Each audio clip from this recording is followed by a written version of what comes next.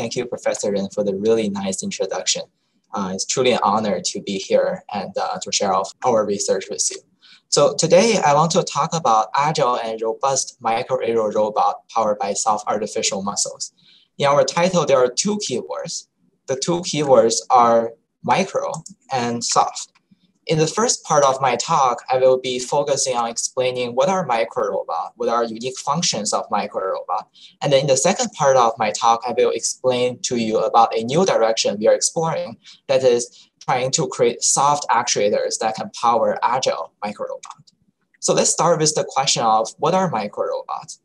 When we think about robots, we usually think about large-scale robots, such as trains or airplanes that span the scale of meters to the scale of hundreds of meters. On the other end of the spectrum, we can think about very tiny robots made of the MEMS technology. They usually range from tens of microns to hundreds of microns. What I want to focus on today is talking about insect scale robots, and specifically they range from 1 to 5 centimeters, and their weight range from 10 milligrams to 10 grams. While I was a graduate student at Harvard, I worked on a project that's called the RoboBee. So the RoboBee weighs 80 milligrams, and it flaps its wings from 120 to 260 hertz, very similar to a bee in nature. If you look at the timeline of this project, you can see a very interesting trend. In the first part of this project, we focus on realizing functions that large traditional robots can do, such as takeoff or hovering flight. In the later part of this project, we start to think about interesting functions, such as teaching the robot to swim in water, such as teaching the robot to perch on compliant leaf, or even more impressively, teach the robot to impossibly transition from water back into air through combustion. So the theme of my talk today will be explaining to you how we first implementing functions that large traditional robots can do, and then use interesting physics to enable functions that are challenging, if not impossible, for larger scale robots. So now let's address several important questions together. The first one is, why do we study micro-robotics? To me, there are two reasons. The first one is we can leverage interesting physics at the centimeter scale to enable novel functions. In this case, we are trying to show a robot can both fly and swim by adjusting the flapping frequency. Now, in addition to enabling new functions, we can also investigate small-scale physics by using those micro-robots as interesting platforms. By explaining or investigating the flow field that's generated by a flapping wing robot, we can infer about the lift and drag generation mechanism of a flying insect. The second question I want to address is, what makes micro-robot unique? And the short answer is that the inertia of micro-robots are very small, and therefore new properties arise. For example, micro-robots are robust. You can drop them from a meter above, and they see very small change to its performance. And more than that, my colleague showed that the robot can leverage surface effect. In this video, you can see that a very tiny micro-robot can jump off the surface of water, something that's very challenging, if not impossible, for larger traditional robots.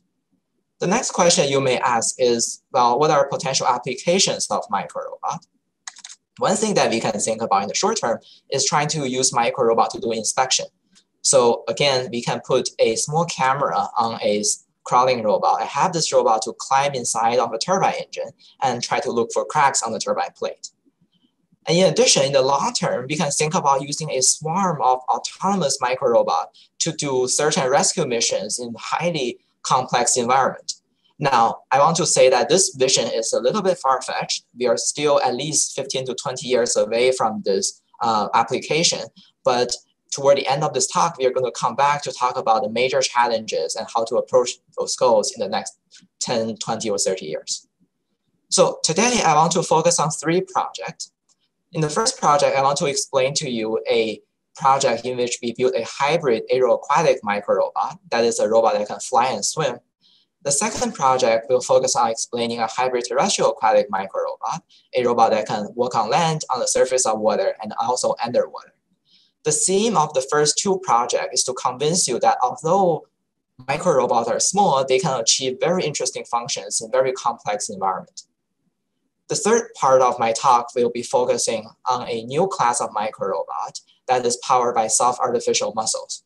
And in contrast to conventional thinking, we want to show that soft robot can be agile and robust, and they can operate at really high frequencies. So with that, let's talk about the first project. First, I want to introduce flapping wing robot.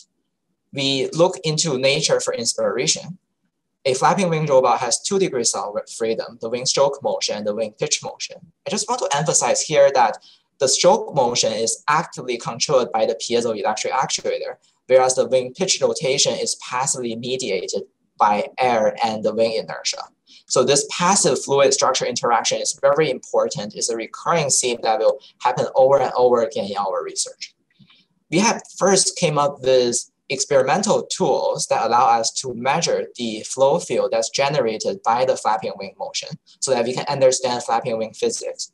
And on top of that, we can also develop numerical simulations that allow us to understand the underlying physics and the underlying fluid flow.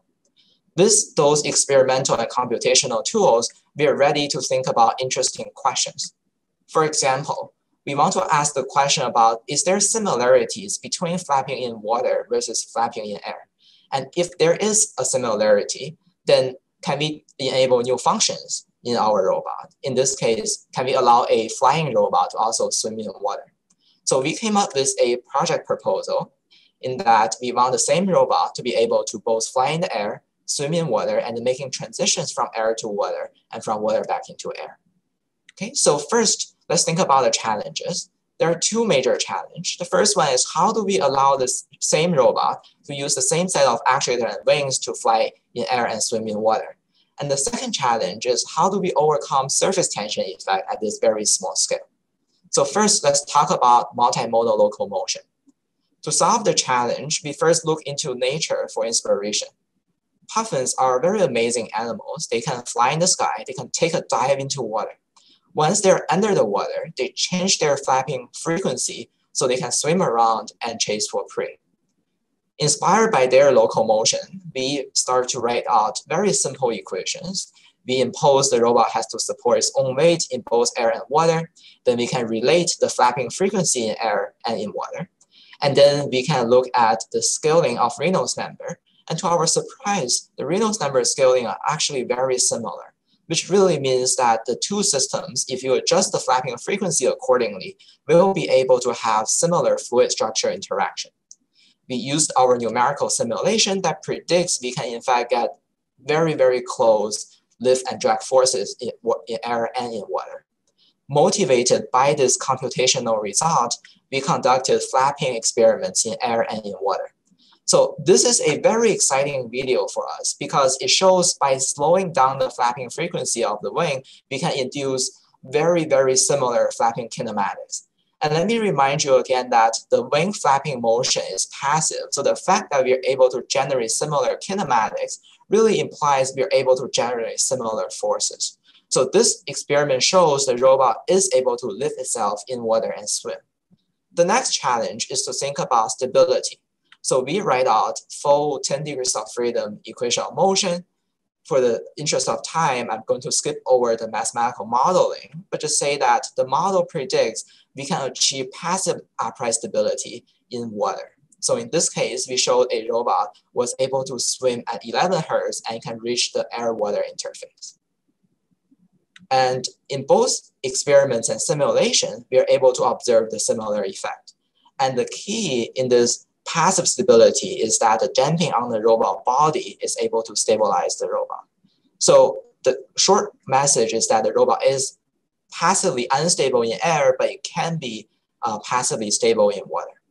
With that, we try to put everything together. So that's what about 5 years ago, we showed that a robot was able to take off, and at that time has to plunge into water because transitioning from air to water was extremely difficult. Once the robot transitions into water, we are able to turn on the robot at a much lower flapping frequency, about 10 Hertz, and the robot can swim back to the air-water interface. Now, that was a very exciting moment for us because for the first time, we are able to show a robot can do complicated things in a complex environment while this robot is only 0.1 gram. So now let's talk about the second part of the challenge, which is enabling the robot to transition from water back into air. Specifically, we have to think about surface tension effects. And let's now identify the challenges imposed by surface tension. The major challenge that we see is that the surface tension is 12 times the robot weight, which really means it's also 4 times the maximum robot lift. So just by flapping its wings, it's impossible for the robot to break the water surface tension and transition back into air. So how do we overcome this effect? Well, we can overcome this effect by thinking very carefully that surface tension effect is very strong, but it's only singular at the water surface. So if we can create an impulsive mechanism that can generate a large force for a short period of time, we are able to break the water surface. So here we presented a 2-step process. In the first step, we are going to use electrolysis to split water into gases. And we are going to use the buoyancy to push part of the robot out of the water. In the second part, we are going to ignite the mixture of oxygen and hydrogen so we can impulsively push the robot out of the water surface. So with that, we transition to a new robot design. The new robot has new wings, new buoyant outriggers, and a central combustion chamber. So first of all, let me just mention that the buoyant outriggers helps the robot to maintain stability on the water surface. What's more interesting about this new robot is the central gas collection chamber. The chamber is consisted of a titanium top piece, 4 carbon fiber side pieces, and a multifunctional component in the center. This component consists of a parallel plates that we can use to split water into gases, and a sparker plate that we can use to ignite the mixture of hydrogen and oxygen. So now let me show you how this works. At a low voltage of 5 volts, we can start splitting water into gases, and those gases will be captured by a gas collection chamber. Once the chamber is full, we can ignite everything. So in this case, we can send in a 200-volt signal, and we can use the sparker to ignite the mixture of hydrogen and oxygen. So now let me put everything together. First, we show the robot can swim in water. It can swim to the air-water interface. Once it reaches the air-water interface, we are going to start collecting gas and use a buoyancy force to push the robot wings out of the water surface. Once the robot wings are out of the water surface, we are ready for impulsive takeoff. So I would recommend you to pay close attention to the next video because it's going to be relatively quick. Okay, so now we are going to ignite. And using a high-speed camera, we can see that this impulsive combustion will complete within 1/1000th of a second. And we spend a lot of time trying to make sure the robot is not going to be damaged by the combustion process. Now, the next video is also going to be fast. It's going to show you a takeoff and landing process. Again, please pay close attention to the early part of the next video. So in this case, we are going to ignite, and you will see the robot sort of jumps off and lands in 0.5 seconds. And now I'll show you the same experiment again using a high-speed camera. Again, after the robot takes off, it cannot fly because of all the water that's on the robot. What it has to do, it has to passively land on ground, wait for a little while, maybe 5 to 10 minutes. And after the robot is dried, you can fly the robot again. So to summarize, we have created a multifunctional micro-robot that is able to fly, it is able to swim, it can transition from air to water, and more impressively, it can use a combustion to transition from water back into air, and it can also passively land on ground. And this process is repeatable. Okay, so again, the theme of the research is micro-robot can do complicated things in complicated environment. Now let's change gear to talk about the second project in which I'll introduce a hybrid terrestrial aquatic micro-robot. In the first project, we spent a lot of effort to overcome a surface tension effect that's 10 times the robot weight. If we think about ourselves as humans, we barely feel surface tension at all because our weight is more than 1,000 times of surface tension effect. Now, if we create something in between, if we create a robot that weighs about 1 gram, has a contact length on the order of 10 centimeters, then the surface tension force and the robot weight are on the same order, and we can think about interesting applications. So again, we start by asking an interesting physics question, which is how do we control the magnitude of surface tension? And if we can control surface tension, then what new robot locomotive capabilities can be achieved?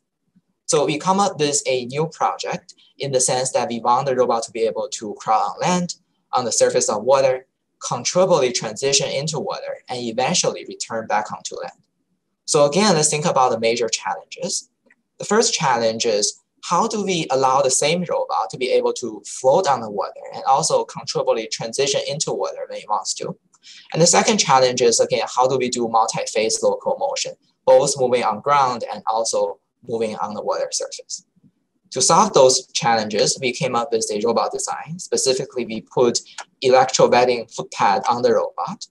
And the idea is that we are going to use a combination of surface tension force and the surface tension induced buoyancy force to float the robot on the water surface.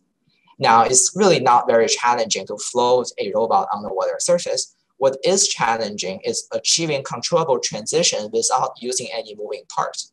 So we used a physical phenomenon called electrowetting. And the idea is that we are going to insulate a conductive electrowetting footpad with a dielectric material. We are going to send a high voltage to the electrowetting footpad that will modulate the contact angle theta. Once the contact angle changes, you're going to see a reduction of buoyancy force, and that will allow the robot to controllably sink into water. We show that we can reduce the surface tension force by about 50%, and that allows us to controllably enable the robot to transition into water without using any moving parts. So in some sense, we have solved the first problem without needing new actuators.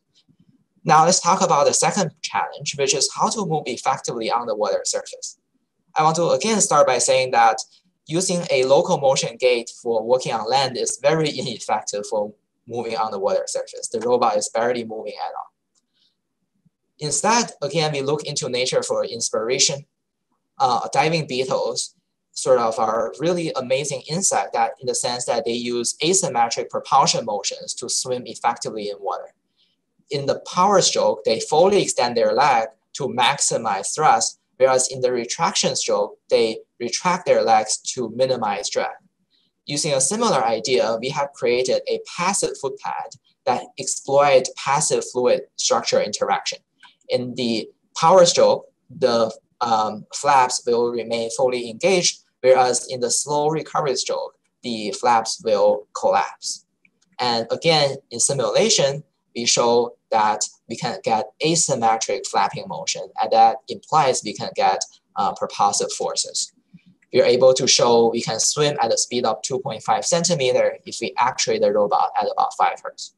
So with that, let me try to put everything together.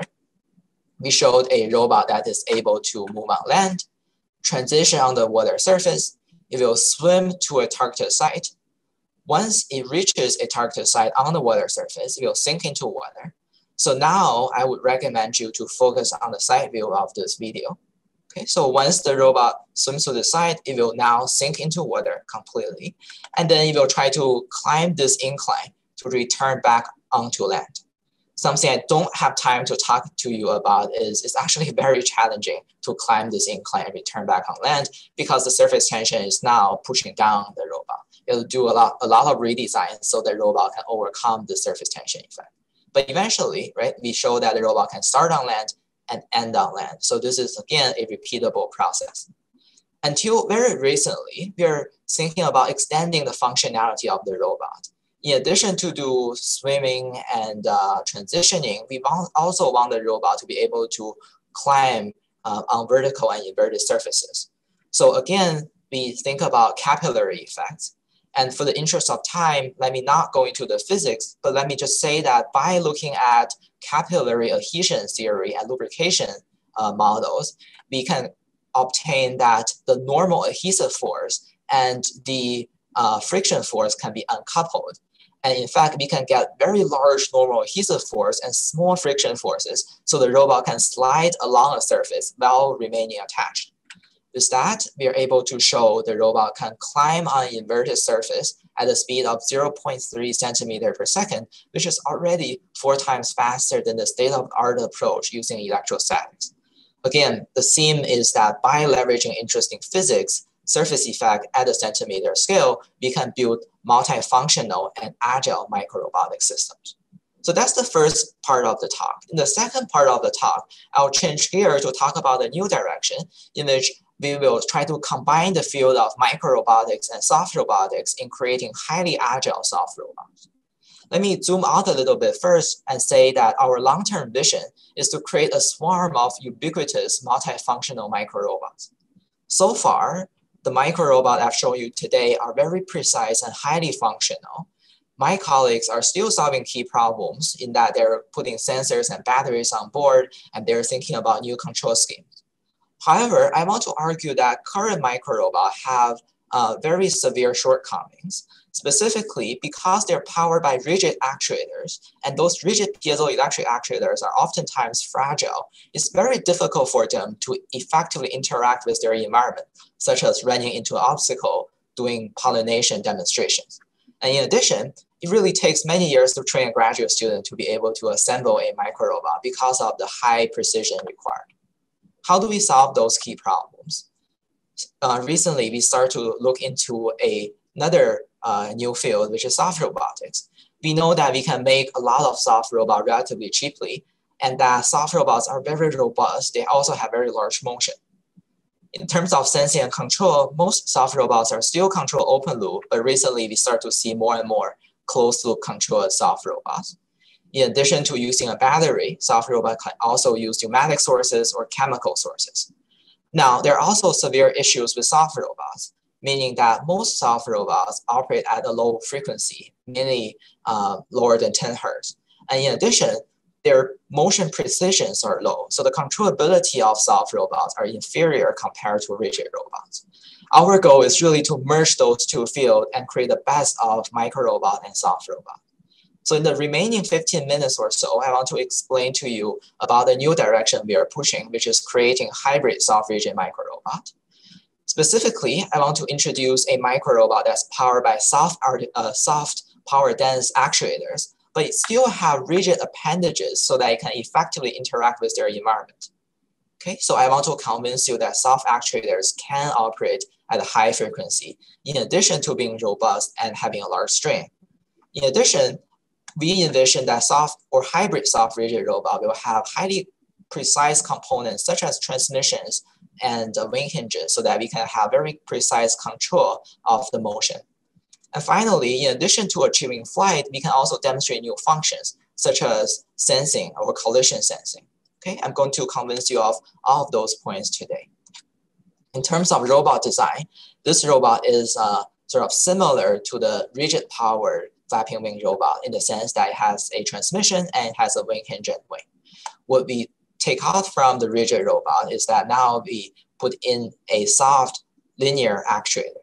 Now compared to the piezoelectric actuator, the piezoelectric actuator can operate at a very high bandwidth, whereas the soft actuator have a slightly lower bandwidth, but still 500 Hertz is sufficient for our applications. Now it has a very large strain on the order of 12%, and because it has a large strain and it is soft, it's tolerant to assembly error. So really, we used to make a flying robot in a day or two. Now we can probably make them in 10 minutes or 20 minutes. Okay, so with that, if we have a soft actuator, we want to understand what are specific performance metrics we have to achieve such that a soft actuator can enable flight. So the next slide talks about a few design requirements. Don't worry about the formulas yet, but let's just talk about the main takeaway, right? We need to impose the lift force has to be larger than the robot weight, and that requires some performance metric on the operating frequency and free motion.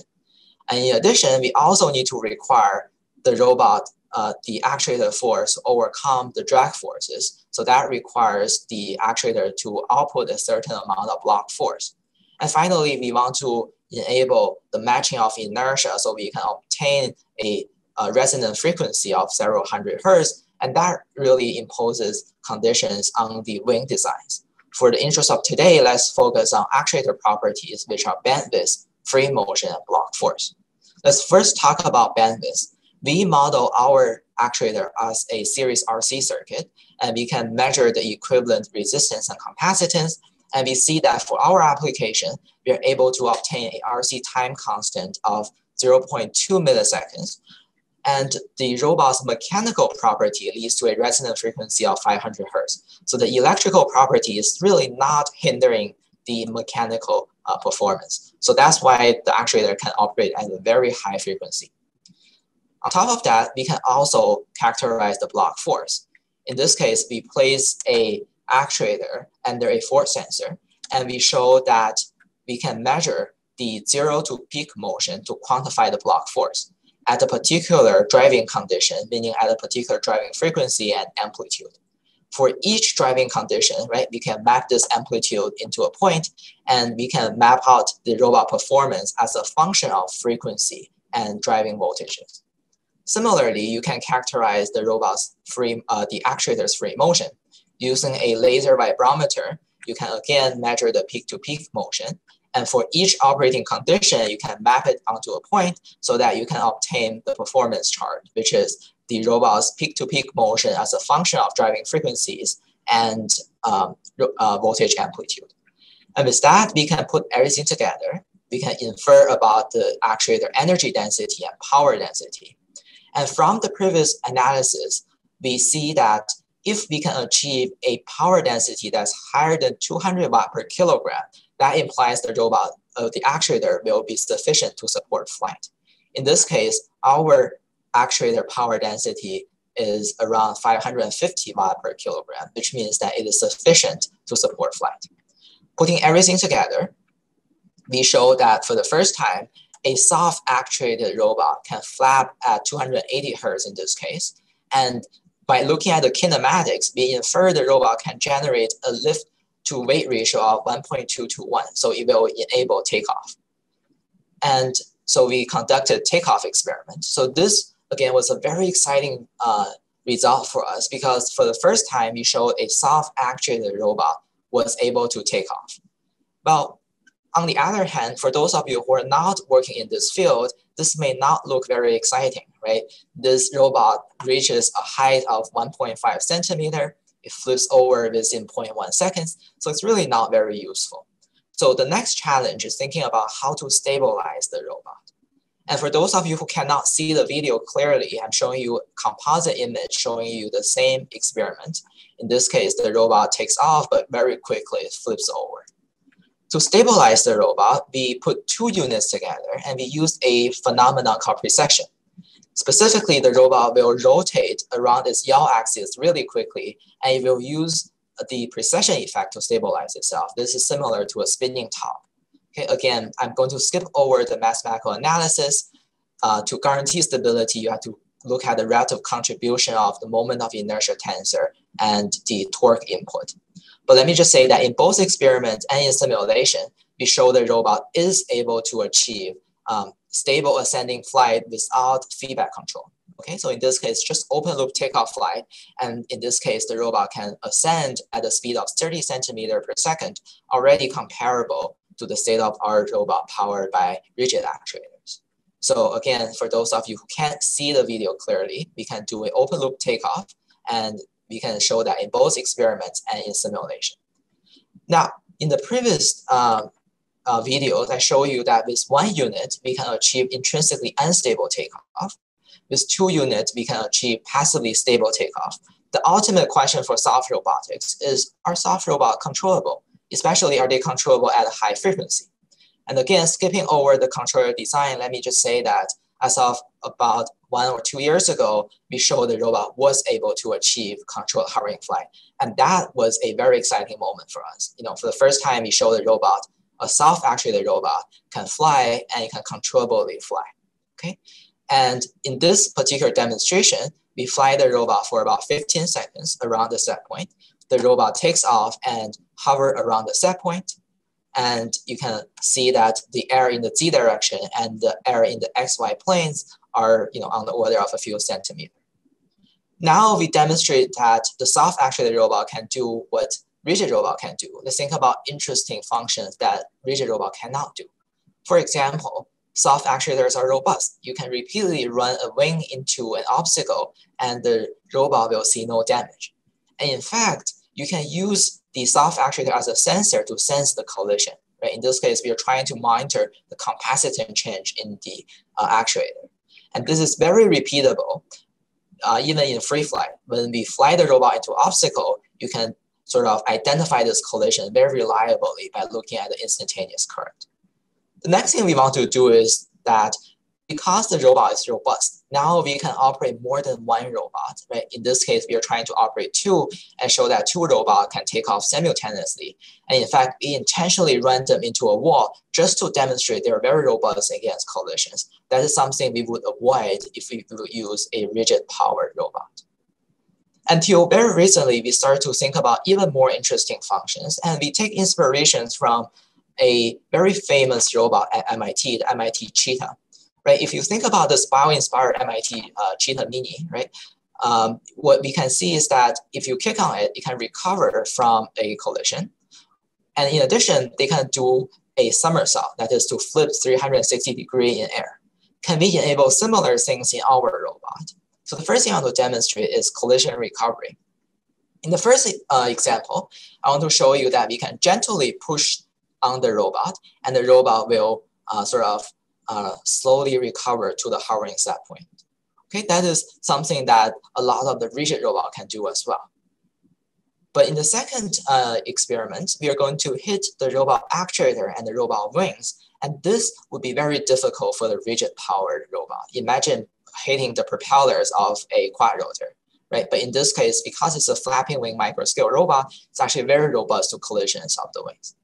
And the third example, we are going to hit the robot really hard. So the robot will not be able to recover. But as you can see, the robot sort of will hit on the ground and eventually will bounce off the floor and return back into the hovering condition. Okay, so again, for those of you who can't see those videos clearly, I'm going to show you composite image that show you the same thing. So in the first example, we hit the robot and the robot will slowly recover. In the second example, we are going to hit the robot wings and the robot will quickly recover attitude. In the third example, we are going to hit the robot really hard. The robot will bounce on the floor and eventually will return back to the hovering condition. And in this case, you can see the attitude disturbance is larger than 50 degrees. This is very impressive in the sense that it can recover from such a large noise. The second part I want to demonstrate is aggressive maneuvers such as the somersault. In simulation, we show our robot can do it. The robot will take off from ground, hover in the set point for 2 seconds, accelerate upward, try to do a flip within 0.16 seconds, and then we'll try to recover to the same hovering condition. And again, let me mention that because it's small, in absolute time, this flipping rate is very, very fast, among the fastest robot. Okay, so we can do it in simulation. Let's try to do it in real time. So again, I'll try to play a video in real time first. You will see that the robot will first take off and will accelerate upwards, try to do the flip, bounce on the floor, and return to the hovering set point. Let me replay the same experiment. Again, the robot takes off and it will hover at the set point, and then it will accelerate upwards. Okay. Once it reaches the set point, it will conduct a flip. Now, because our flight arena is very small, the robot cannot recover. It has to sort of bounce on the floor, but once it bounces on the floor, it will bounce back, and then it will recover to the hovering condition. Okay, so for those of you who can't see this video clearly, let me show you composite images showing the same thing.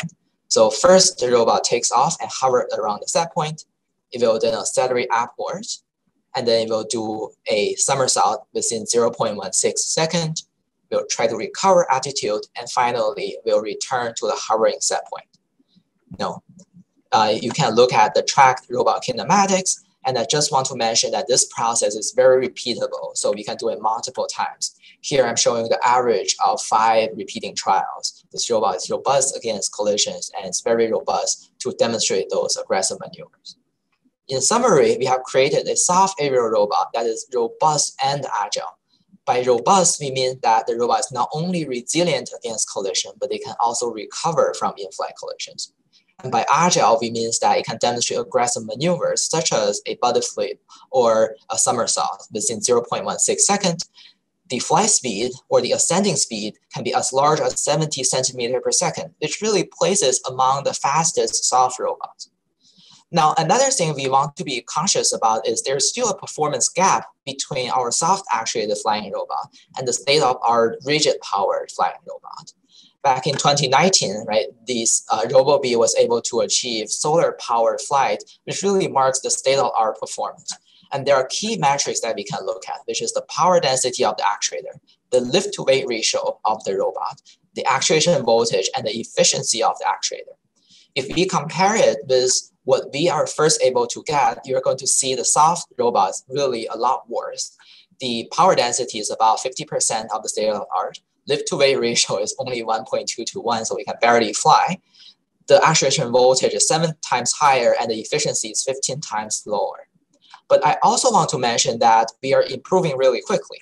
3 months ago, we published a recent work in TRO. We were able to improve the power density tremendously. The lift-to-weight ratio is improved to about 2.2 to 1. The actuation voltage is worse. We now need 2 kilovolts, but the efficiency is a lot higher. It's about 30 to 40%. And until recently, we are continuing to push on this. Hopefully, in the next year or so, we are going to be able to share our most recent work. I just want to mention that we are able to achieve a very high 4-to-1 lift-to-weight ratio. As of a few weeks ago, my student was able to achieve an actuation voltage that's about 950 volts. We are still far from our goal, but again, hopefully we can share more in the coming months. And now we can still keep a relatively high efficiency number. In addition to thinking about power autonomy, we can also explore in other directions. Well, the other thrust we are pushing for is to work on multi-winged robot. Can we create a dragonfly-like robot and study forward-wing, back-wing interaction so that we can improve aerodynamic efficiency? In collaboration with Professor Rob Shepard from Cornell, we are thinking about compressed air actuated soft robot. In this case, this robot can operate at 160 hertz. Again, counterintuitive in the sense that soft robots can now operate at very high bandwidth. We want to push for the flight of a large number of robots so that they can operate in cluttered environment. And we also want to return to the theme of multimodal locomotion so that we can demonstrate perching or pollination demonstrations. Finally, let me zoom out and say that if we look at the longer term picture, there are really a lot of challenges we need to overcome, right? Power autonomy, thinking about sensor and control algorithms, thinking about swarm algorithms. We are very far from this vision, but also we are making a lot of progress. We are improving the robot capabilities really quickly, and we are also improving efficiency and control. I would argue that the next 10 or 20 years will be a very exciting time for people who work on micro-robotic research, especially there will be a lot of new applications that will be enabled by this class of research. Finally, I just want to thank my previous advisors, Professor Rob Wood, Professor David Clark, and Professor Jane Wang. Over the years, I've been fortunate enough to work with a lot of amazing collaborators. And also, I just want to say, currently, a lot of the project that we are working on are led by my students. So I'm truly grateful of everyone who sort of have advised me, worked with me, and sort of helping me along in the past 5-6 years. With that, let me end here, and I'm more than happy to take questions. Thank you. All right, thanks, Prof. Chen, very fantastic work. We have 2 ways to raise questions from the audience. One is you can chat, utilize the chat box to type your questions over there. I see we already have a few questions. And the other way is you can raise your hand, and then our volunteer is going to allow you to speak out. So maybe we can start from the questions at the chat box.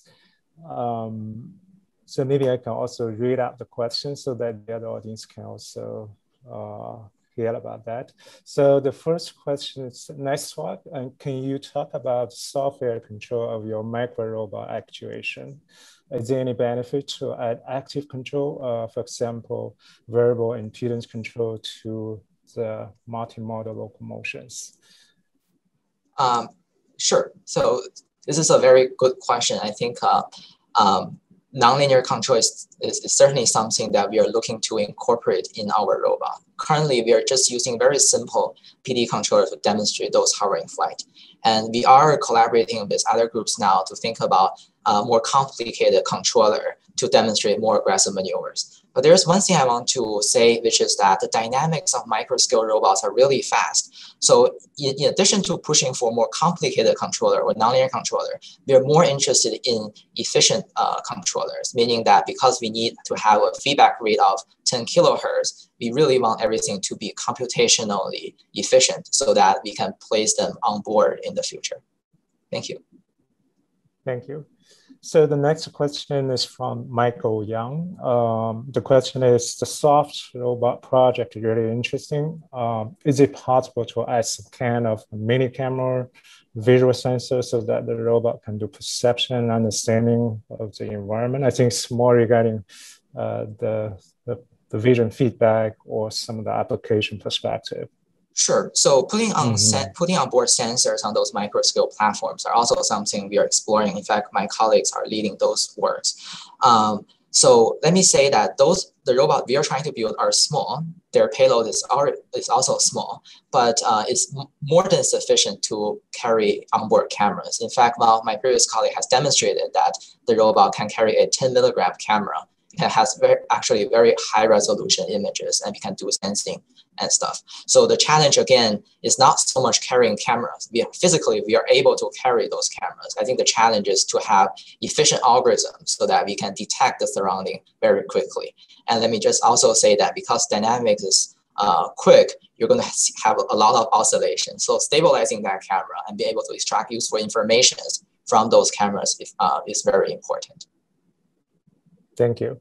So we have a couple more questions coming out. So let me quickly read out the questions. So next question is, since the insect-like robot is very lightweight, how do you deal with a situation where the environmental resistance disturbance is large? For example, is there any strong wind or water flow coming onto the robot? How are you going to handle that? Sure. So again, that's a very good question. Let me say that compared to its size and weight, the robot can actually overcome relatively large disturbances. What I mean by that is it can fly in a room in which the ambient flow, if we send in ambient flow that's on the order of 0.5 to 1 meter per second, the robot was still able to hover. Okay, so I would say that it's just like insect. If you try to fly the robot outdoor in which you have really strong wind, that's probably very difficult. But for most indoor environments, the robot can actually perform really fine. But yes, I think the capability of fighting against those environmental factors is something that we still have to do research on. Thanks. The next question is, why don't you use two DEAs to control both wings separately rather than using single DEA for both wings? The other one related to other sensors, for example, inertial measurement unit. Are you going to, is that utilized or not? Or if not, are you going to think about the inertial measurement unit? Sure. So let me answer the first question. So it's a very good idea actually to drive sort of two wings separately. And that's in fact something that we are currently working on. 2 years ago, we started with a single DA because as I've shown that the lift to weight ratio is 1.2 to 1, so we can barely fly. At that time, we want to get as much power density out as possible. So even adding a connection would add more weight. Now we are at 4 to 1, so we have a lot more space to play with. So we are definitely, we are currently working on a new design in which we split the actually into two, and then we can drive the wings separately.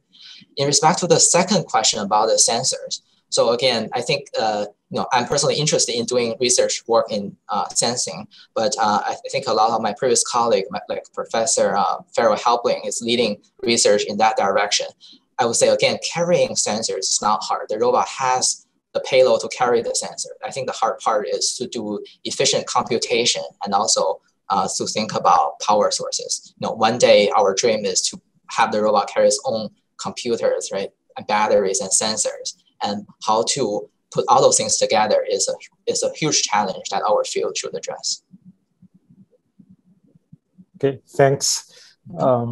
So maybe I can also chip in a question before we read out the next question. So I noticed one of the demonstration, you want to stabilize the micro robot, and you have to make the precision stuff like a twisting or spinning motion. Is that compulsory movement, or somehow in the future we can do just a normal taking off, like the current drone taking off? Oh, right. So that was actually, again, one of our first flight. In that demonstration, the key point is there isn't any feedback or sensing or control. We are leveraging the sort of passive stable dynamics. So the robot needs to use that spinning effect so that it can fly off. Again, that's when it's very limited in terms of controllability, so that we can do it without sensing and feedback.